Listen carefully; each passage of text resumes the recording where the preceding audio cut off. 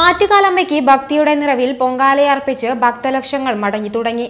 ഉച്ചയ്ക്ക് 2:15 പൊങ്കാല നിവേദ്യം. ജില്ലയിലെ വിവിധ ഭാഗങ്ങളിലായി 250ഓളം ശാന്തിമാരാണ് നിവേദ്യം സമർപ്പിച്ചത്. ഗ്രീൻ പ്രോട്ടോകോൾ പാലിച്ചായിരുന്നു ഇത്തവണത്തെ ആറ്റുകാൽ പൊങ്കാല. പൊങ്കാല നിവേദ്യത്തിന് ശേഷം നഗരസഭാ പ്രദേശത്ത് ശുചീകരണം ആരംഭിച്ചു. ജില്ലയിലെ KSRTC അടക്കമുള്ള പൊതുഗതാഗതം പുനഃസ്ഥാപിക്കുകയും ചെയ്തു.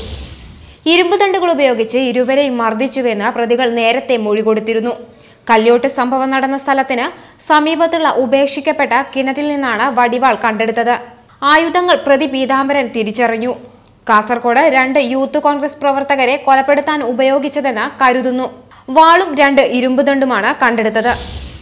രാഷ്ട്രീയ കൊലപാതകങ്ങളിൽ നിശബ്ദത പാലിക്കുന്ന സാഹിത്യകാരന്മാർക്കെതിരെ കോൺഗ്രസ് നേതാവ് ജ്യോതികുമാർ ചാമക്കാല. മനുഷ്യാവകാശത്തെക്കുറിച്ചും ജീവിക്കാനുള്ള അവകാശത്തെക്കുറിച്ചും വാതോരാതെ സംസാരിക്കുന്ന സാഹിത്യകാരന്മാരുടെ നാവിറങ്ങിപ്പോയോ എന്ന് അദ്ദേഹം തന്റെ ഫേസ്ബുക്ക് പോസ്റ്റിൽ ചോദിച്ചു. ഭീകരവാദം പൊതുവായ വിഷയമാണെന്നും ഇതിനെതിരായ നീക്കങ്ങളിൽ ഇന്ത്യയുമായി സഹകരിക്കുമെന്നും സൗദി കിരീടാവകാശി മുഹമ്മദ് ബിൻ സൽമാൻ രാജകുമാരൻ. സൗദിയുടെ ഇന്റലിജൻസ് വിവരങ്ങൾ ഇന്ത്യയുമായി പങ്കുവയ്ക്കുമെന്നും ഇക്കാര്യത്തിൽ എല്ലാ അയൽരാജ്യങ്ങളുമായി സഹകരിക്കുമെന്നും അദ്ദേഹം പറഞ്ഞു. ഭീകരവാദത്തിനെതിരായ നീക്കങ്ങളിൽ മുഖ്യ പങ്ക് വഹിക്കുന്ന ഇന്ത്യയോട് നന്ദി അറിയിക്കുന്നതായും സൗദി കിരീടാവകാശി വ്യക്തമാക്കി. ഡൽഹിയിൽ പ്രധാനമന്ത്രി നരേന്ദ്രമോദിയുമായുള്ള കൂടിക്കാഴ്ചയ്ക്ക് പിന്നാലെ അദ്ദേഹത്തോടൊപ്പം നടത്തിയ സംയുക്ത പ്രസ്താവനയിലാണ് മുഹമ്മദ് ബിൻ സൽമാൻ രാജകുമാരൻ ഇക്കാര്യങ്ങൾ വിശദീകരിച്ചത്.